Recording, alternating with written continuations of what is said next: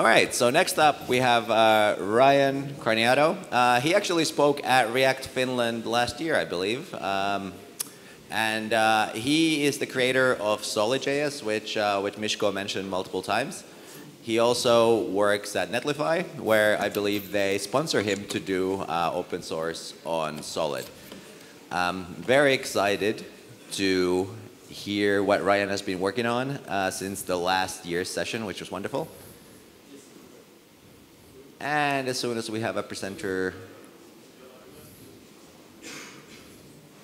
view done, suspense. Why the suspense? I like how he's creating a theme for us. All right. There we go. Look at it in record time. Everyone give it up for Ryan Carniato. Thank you. Thank you. Do we got audio? All right. Yeah, a little quicker than last year. Setting up 2 laptops is always a little bit of fun, but I love live coding. It's like my favorite thing. Again, I guess I'm a glutton for punishment. I'm pretty excited today to talk about a slightly different topic. We will talk about signals a little bit, I promise, but I spent the last couple of years going around telling everyone about signals. I'm glad I don't have to, again, Mishko did such a great introduction. Instead, I'm going to talk about suspense. Signals are synchronous, which is what Mishko covered quite a bit. But what happens when you need to handle async? So let's first, I did get a bit of an introduction, but as mentioned, I worked at Netlify on open source. I also spent a few years before that working at eBay. I was working on their platform team, working on their JavaScript framework, that powers ebay.com. But I've been in web dev for like 25 years. I've done a lot of backend stuff, ASP.NET, Rails, and I was very fortunate in the early 2010s to get back into JavaScript, which is, I was working at a startup, and that's where I actually first created SolidJS, and around 2016. So it's been about 7 years now. Very different time. I'm glad to see things have been changing over the last few years. All right, so suspense. Might be like, what is suspense? But before I actually tell you what, I'm going to kind of go a little bit why. Suspense is a mechanism for orchestrating asynchronous state changes in JavaScript frameworks like React or Vue or Solid, etc. And this is a pretty complicated area, I have to admit. And it's taken a lot of years of research and development for the best patterns. The reason being, JavaScript frameworks are built to keep UIs in sync. That's the whole point. You interact with them, then the display updates. And they rely on guarantees around synchronous execution. Async kind of throws a bit of a wrench in this. So how do we ensure our UI is consistent in these conditions? More so, what do we mean by consistent? I always love this image. This is from Michel Westrait's introduction to MobX. He wrote this article like 8 years ago. And his whole premise was that any system based on manual subscriptions was doomed to eventually get out of sync, like we're showing here. And this is exactly what a UI framework wants to avoid. Think what happens when you see this, right? You kind of like lose any trust in the system underneath it. Like, is the data messed up? Is it just the UI that's out of sync? You'll definitely reload the page. That's for sure. And it can persist sometimes in really, really annoying ways. Really early React talk that I loved from Jing Chen, what was it? Rethinking Web App Development at Facebook. We recounted the story about how Facebook Messenger had this bug that just kept coming back. They'd fix it sometimes, painstakingly so, because how complicated this logic had gotten around synchronization. And this is the time when the Messenger was still inside the main Facebook app. The bug was that people would often get these phantom notifications, and they'd already seen all their messages, then they come back, and then suddenly they see this notification. You click on it, have no messages. Let's say this is a little bit disheartening. What would happen is you'd either, stop clicking and miss messages because you're like, yeah, there's definitely not a message there, or you'd be very obsessively clicking and be like, do I have a new message? Put it this way, this was a pretty challenging place to be in. It's a pretty harmless bug, but every time Facebook went to go release a new feature, in the comments, someone would be complaining about this bug. Like the whole new feature launch just would get kind of thrown out the window with people begging to fix this bug. So basically what I'm trying to say is, if you can't depend on the software you use every day, that's pretty crippling. Luckily, these concern around these things is why we have consistency guarantees and frameworks. They allow us not to focus on these details and basically trust in what they do. Not every framework is the same, though. But if you understand the rules, you kind of know where to go with this. I had a lot of fun. We were working on a new version of Marco, so we actually built the same very simple example in 4 different frameworks. And the idea is you'd have some state, like a count, then you have some derived state, like a double count, and then you put that derived state in the DOM somewhere, and then inside a click handler, you'd update that count and just console log all 3 values and see what would happen. It seems like we can't even agree on that fact, but I could make an argument for every single one of these. It's not really black and white, but the important part is you understand your framework, you understand your tool, then it can be considered consistent in its own right, and I'll leave the discussion or which approach is more correct to the audience, so to speak.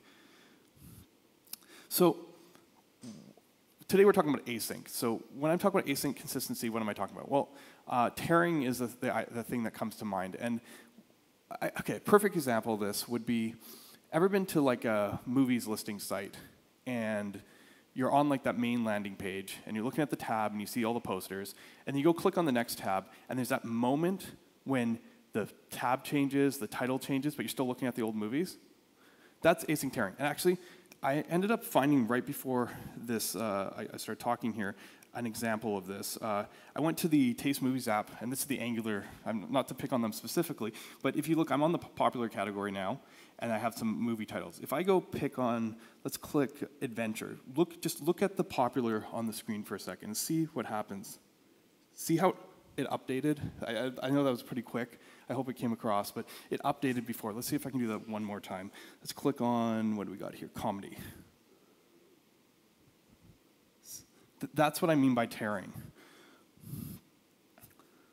And it's pretty easy to do this. You've probably all written code like this. Here, I got some React code for our sense, but you've got some state. Say here, I've got a list of movies, and then I've got a category which is new releases here. And in this example, what I'm doing is when I click a button, I set it to favorites, and that way, when I do my effect,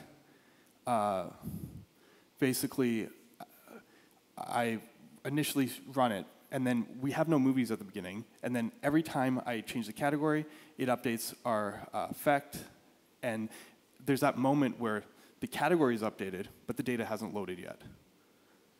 And actually, give me 2 seconds. I realized I was supposed to start QuickTime screen record, and I didn't actually do that, so I might miss a bit of my talk here, so just give me 2 seconds. QuickTime. I apologize. I got so excited to talk about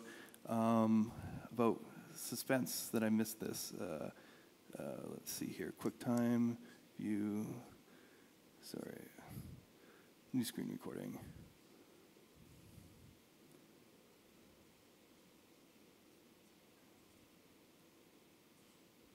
All right, sorry about that. Let's continue.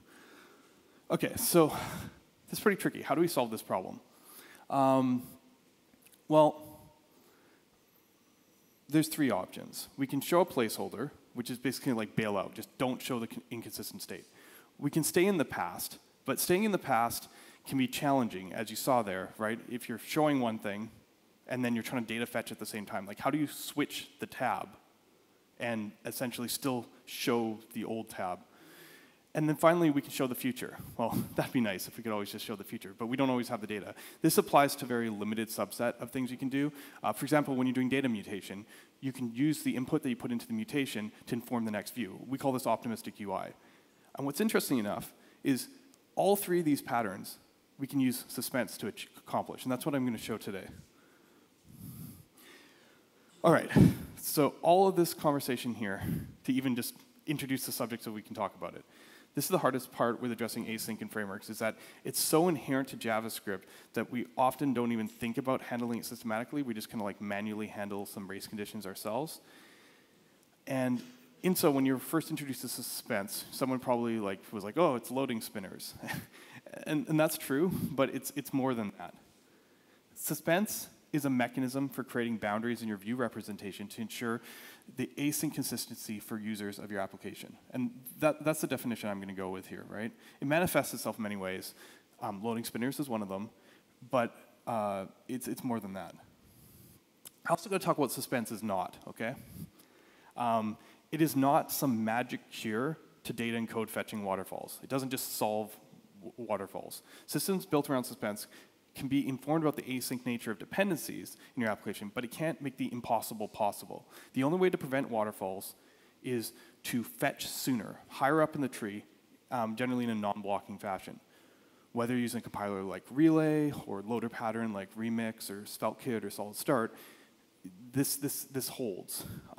You can sometimes use like key-based deduping, so you don't have to pass everything through. But the only way you can prevent waterfalls is fetch non-blocking way higher up in the app, period. So with that out of the way, the other important thing, and this is pretty important, all the Suspense mechanism is based on reads. It's about where the data is used, not about where you do the fetching. So this is really important because you can approach Suspense boundaries almost like a designer rather than a developer. These are consistency zones based on your user interface, based on your layouts. It's not like purely mechanical, and you'll see why in a moment. Because this kind of decoupling lets you kind of like look at your UI and go, where should I be loading stuff? It doesn't matter how many different async instances and fetching you're doing. It all kind of like just settle. And this makes it a lot simpler to deal with. Lets us separate these mechanisms in our UI libraries, third-party libraries, from how you approach it in your applications. That's what makes this so powerful. It's not just like a weighting in a component. It's this ability to actually approach this systematically. But you need a mechanism to read. You know, we have promises, but promises execute once. We need more of like a promise factory that can be cached. Luckily, in Solid, we already have something that does that. And if you can guess like my answer to almost everything. Signals. They're able to already be multi-value, and they intercept reads. So we're already there. In our case, we have a special async signal we call resources, which I kind of just threw up here very simply. It takes basically a promise, returns a promise in the function, and then you're able to use that data and read it underneath the suspense boundary to trigger the nearest suspense boundary. But these two pieces are basically the underlying mechanism behind everything I'm going to show you today. So let's just get started. Let's see here. I'm going to go into my live coding now.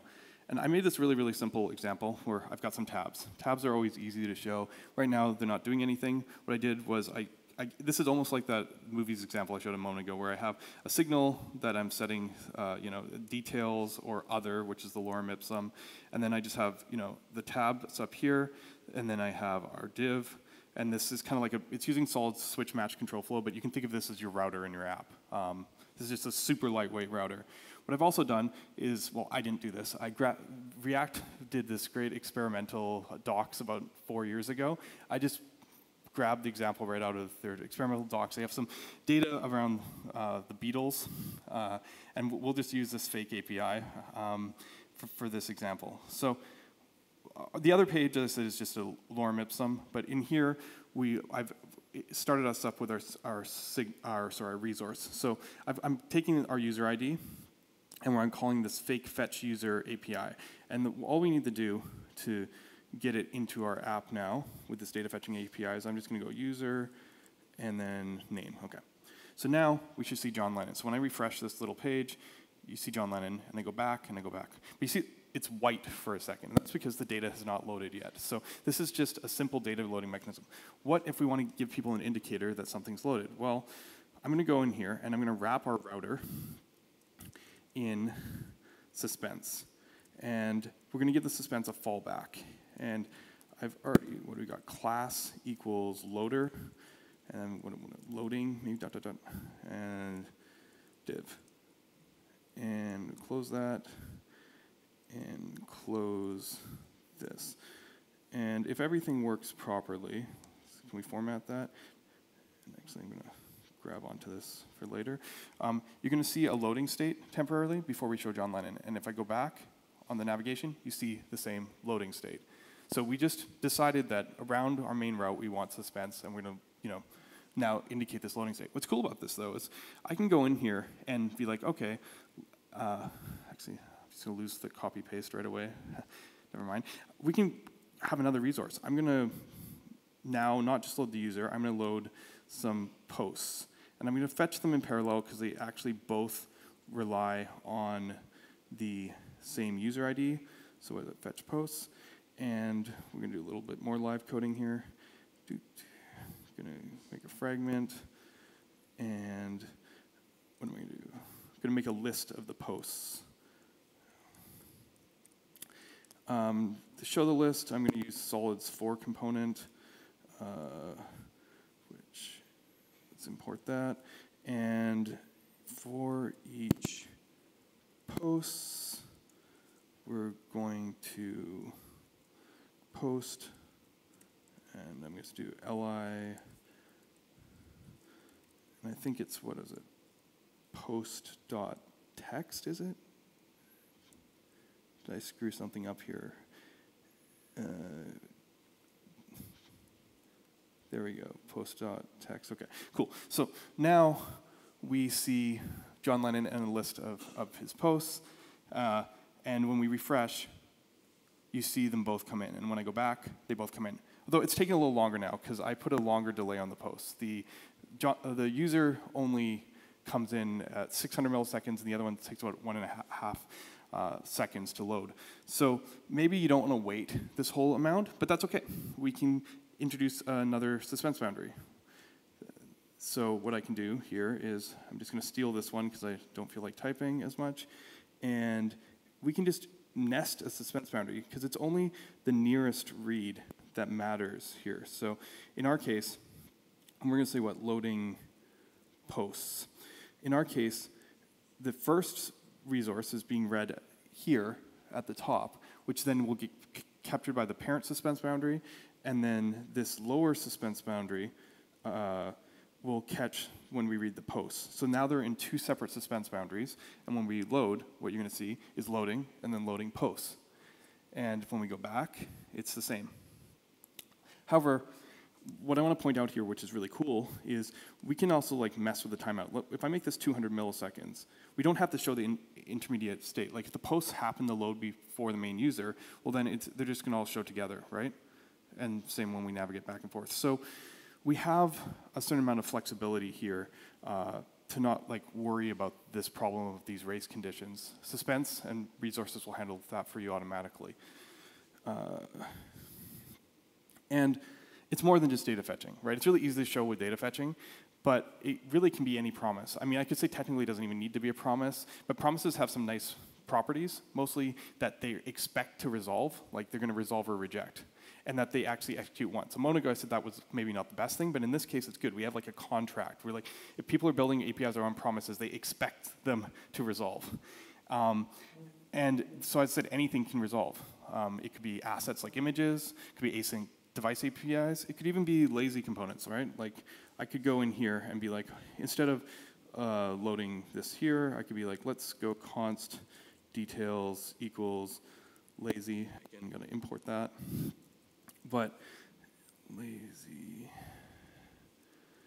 with import details, and if I did stuff somewhat properly, we're lazy loading the component now, and it's still falling into those same placeholders. We designed our app around the suspense boundaries, and it doesn't matter how many of these asyncs come in. Everything just gets consolidated around our design. Okay, and what about handling errors? Well, sometimes promises reject. Luckily, we already have a means to do this. Error boundaries. Resources interact with them in a very natural way. Remember, it isn't about where the fetch is, but where the read is. So again, I can go into our details. Actually, let's fake an error here. Let's just at the beginning of where we fetch posts, just go reject, or I think just return reject New error. I don't know. You have failed. Okay. And initially, yeah, this is not good. We're getting error in the console. But if we design our UI with this in sync, let's wrap our suspense boundary here with an error boundary with a fallback of, I don't know, what should we do? Should we, let's actually H2, let's yell at the person. And sorry, our error boundaries also take an argument here, so I can go like error to string. And then actually close it.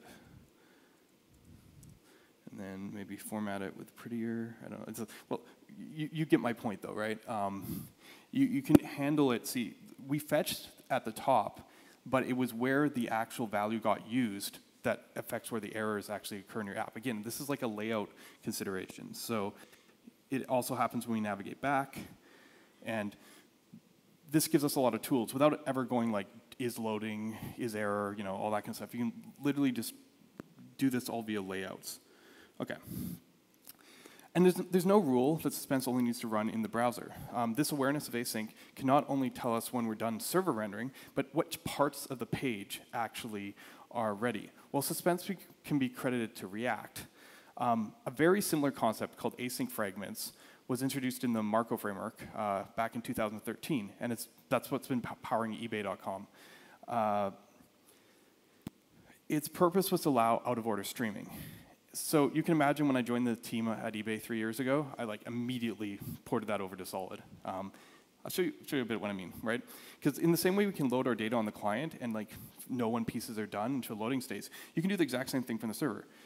As it turns out, you can actually leave the HTML response open and just keep on tagging stuff to the bottom of the document, including script tags, which can move the HTML into place, or can start hydration or serializing data. So you get an experience on the right here that looks kind of like your client loading situation, but this is actually server rendering. All the requests happen sooner. You don't have to wait for the JavaScript to load on your page.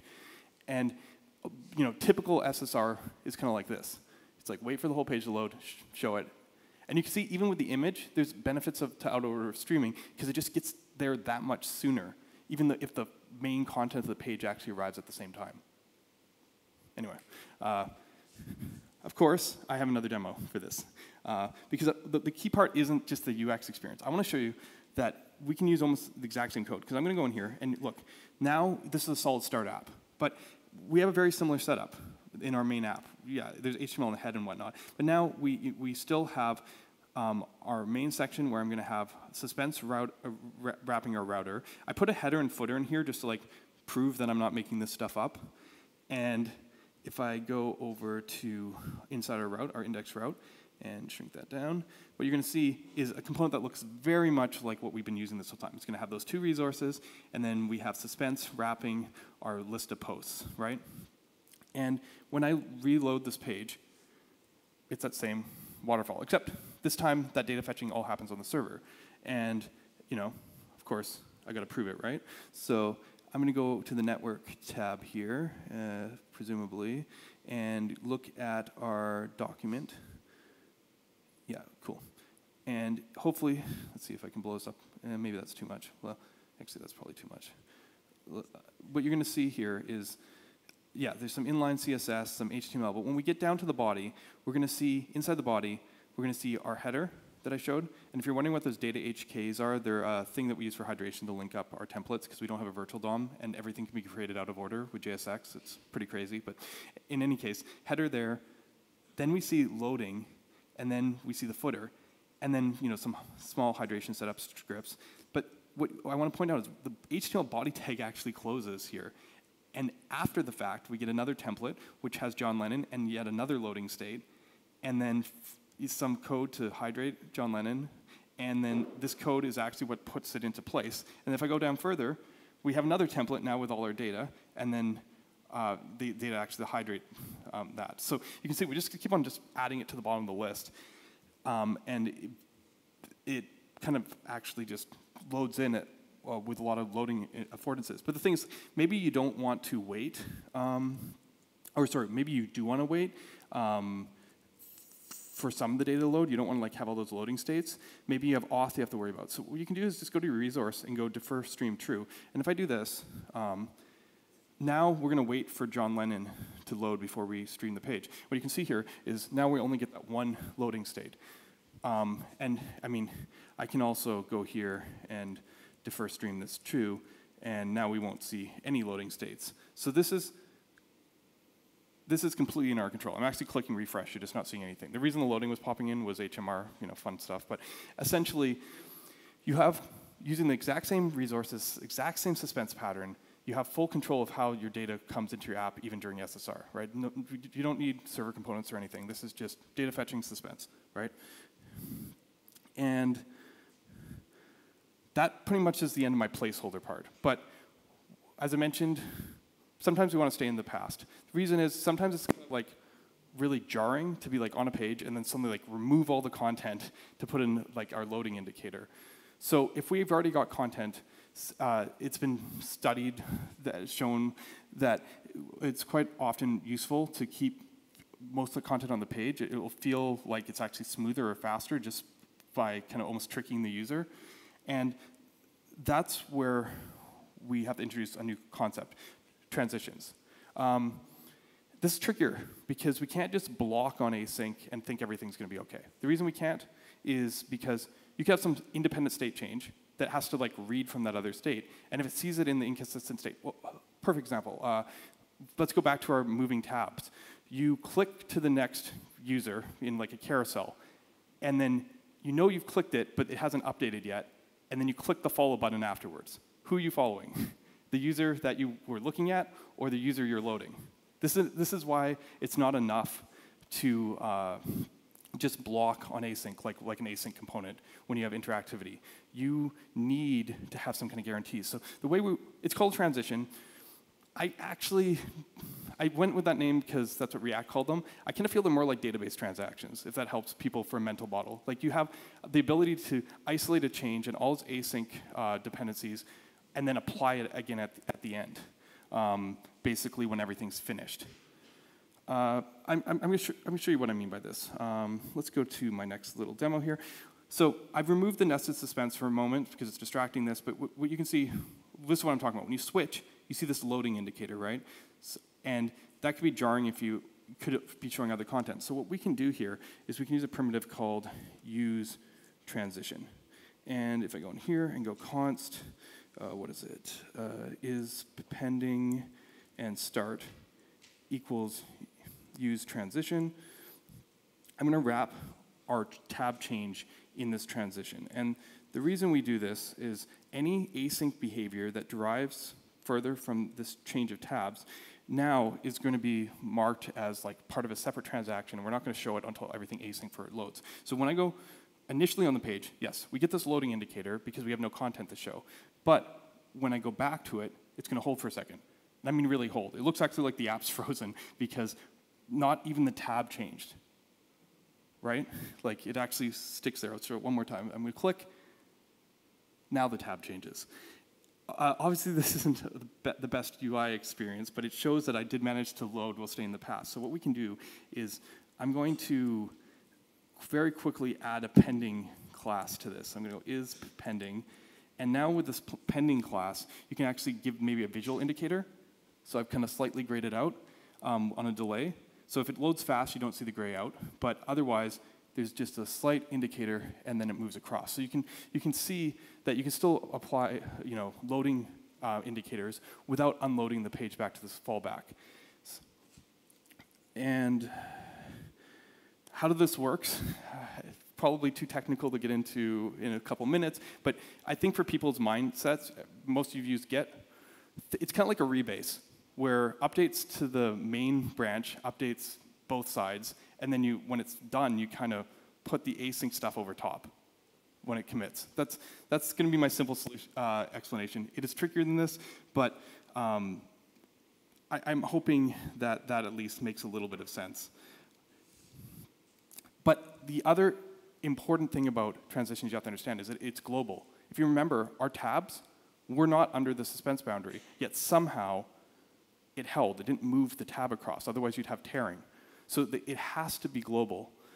What Suspense does in this case is tell us that any part of the UI actually depends on that resource change, that it's part of the tree. But the actual application of transitions spans the whole app. So sometimes you actually want to opt out of this because it's like, you're like, I don't need to wait for all that data. It's that same problem again. And guess what? It has the exact same solution once more. All we need to do is get our nested suspense boundary back. And if we put our nested suspense boundary back, see, there's this funny thing that React did, and what is it, loading posts. And I think it's very clever, and we did the same in Solid, is that any new suspense boundary will always go to fallback. Any existing suspense boundary will hold under transition. So this gives you, again, as a designer, control over how the flow works without worrying about where that transition's happening. So in our case, initial load, we have our loading states. When I go back, it's now only going to wait for John Lennon, and then we have the more detailed view. So you get, just by moving the suspense boundary around, you get complete control. In fact, I can add one last suspense boundary, even though there's a transition baked into our router, we can pretend. And if I do this and go loading, what was it, loading user, we can basically get our initial experience, even though there's a transition going on. So even what's really cool about this is third-party component libraries, routers, can build transitions in by default. You control transitions just by where you put your suspense boundaries. So it's like it's a layout UI kind of concerns. I think that's a very beautiful design, obviously. And that's really actually most for showing the past. How are we doing on time? Okay. So I got one more thing, which is showing the future and optimistic updates. And I think I'm just going to go straight into kind of explaining something kind of fundamental here. And it's kind of fundamental to the web. I think mutation APIs have confused people a little bit because there's been this kind of, like, people see resources and data fetching, especially in Solid, and they try and use it for the same thing. But in the web, there's always been like a get and a post. And this modeling pattern is what we see now, whether it happens in the client or on the server with server components and actions. And the idea is that you have like the read side, which happens when you initially load or navigate. You resolve a route, you fetch some data, show some loading indicators, and you finish rendering, right, after you hide the loading indicators. All a mutation does is start the mutation, shows maybe some optimistic update, and then goes into that like page re-render cycle, and then the only difference at the end is it also hides the optimistic updates. So there's overlap on these concepts, but they are actually almost like two kind of pathways through your application. You don't want to duplicate that code. You already have written how things render. So mutations is just additive. It's not like a separate path. So let me see here if I can get to my last demo here. Okay, so now, actually this isn't my last demo. I gotta hurry up. I've got something where I'm just like adding posts. I have an input. And what I wanted to show here is that I've also added a fake API, which has a random timeout on that input. So I'm just going to go in here, and I've added a new signal, which ties to that input. And to do a mutation in a simplistic way would be just to get our new API endpoint, which I think I called add post, get the current value of the new post signal, and then refetch our data. Okay? And what's refetch? Well, you notice that I keep on, these resources had arrays. Well, there was a reason for that. There is actually a right side of create resource. So you can just put refetch in here. And now our data mutation is pretty simple. We just add it, clear the input, and then refetch the data. So I'm going to say, let's put imagine. Okay, and we can click add. Oh, wait a second. Do you see that? It went back to a loading state. That's because our app has Suspense in it. So what we actually want to do here is wrap the refetch in a transition. And as it turns out, I showed use transition before because it gives you the pending state, but you can also use start transition directly. And if we wrap our refetch in start transition here, and now I try imagine, you can just add it, and then it shows up, right? So again, we can use the same kind of loading indicators, but there is a gap there when it was there, like we entered it, and then it didn't show up in the list right away because I had to go to the server. So yeah, optimistic updates. How hard are they with a system like this? Well, I have an RFC up for Solid, but I had one more example on the mutation that I thought would kind of hammer this in really easily. I just made a mutation API on the fly, and it's really just a signal that holds a list of in-flight requests and a map that maps them to their promises. So basically, whenever you mutate something, you run the function provided, get the promise, and say, here, associate this promise with those variables, and set that signal. And then when it's done, remove it, set it. There's two pieces of data. The reason I did it is just, it's more ergonomic to have an array in the signal, but I needed a map for lookup. I could have probably done this in a simpler way. But the reason I wanted to show this is because then this create mutation that I just made basically does the same thing where it goes our add post and start transition around our refetch. We can basically just intercept that add so we can add it to our mutation API, and then all I need to do is take the list of in-flight posts, what do I call this? Pending posts. And in this case, it's not a whole post object. It's just the title that we pass to each mutation. So if I put the title in here, well, and actually, let's give a class in here. I'm just going to use that same loading class we had before. Class, sorry, equals loader. If now when I do this, and I click add, we have that optimistic UI. It took basically 15 lines of code. You can add progressive enhancement and whatever on top. But once you have these primitives, doing the stuff like you see in Remix or SvelteKit or whatever, it's very, very, very, very simple. And because of the transitions, I'll try and do this really quickly if I can. But I can basically handle the race conditions. Yeah, this is why you should have coded it as a form and put enter in it. I can handle the race conditions. You're not really seeing it great. I'll see if I can get multiple at the same time, but yeah, whatever. My point is you can jam as much as you need into this, and again, transitions are handling those race conditions for you, just built in. All right. So one last topic, because you can't talk about suspense without someone going, what about that really cool thing with the radar that Danny Bermoff showed a few years ago? No one's talking about this anymore. I honestly wasn't sure we needed it or wanted it in Solid, because it's got to do with CPU execution. And because of consistency reasons, we have to still always apply our effects at the same time. Time slicing does not impact rendering. If something's expensive to render, it will always be expensive to render. If you have a system with a lot of distributed expensive stuff. But the way we do this is, okay, what if not only promises indicate that something should be async? What if you could just say this piece of work was lower priority and then have it work in its own kind of place? And we can do this in Solid because, as it turns out, our reactive primitives actually map up exactly to React's life cycles. Like you have state, then you have that like pure rendering part, then you have like with the actual DOM updates, and then you have the end user effects. So in my last really quick demo, and again, this is under an experimental flag. It was added to Solid a couple years ago. I have to admit, I've not come across any real world example for this. I just wanted to show that it could be done without a virtual DOM. I've got concurrent rendering. So I don't have a cool radar, but I have this color swatch you can see at the top. And when I start our demo here, and we switch to 500 items, you can see that this can easily handle that rendering, because this is not too hard to spin a bunch of circles. However, in order to emphasize how expensive things are, I'm going to make a computed value, or a memo, is it called in Solid, where I put this fake delay on every single count update, so that it affects both creation and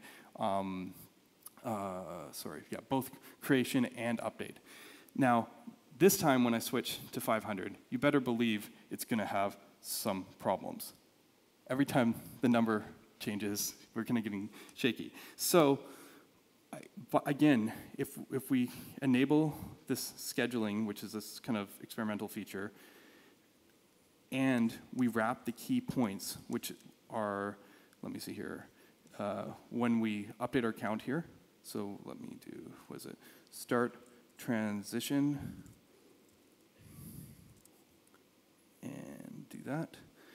And also where we create the boxes, start transition.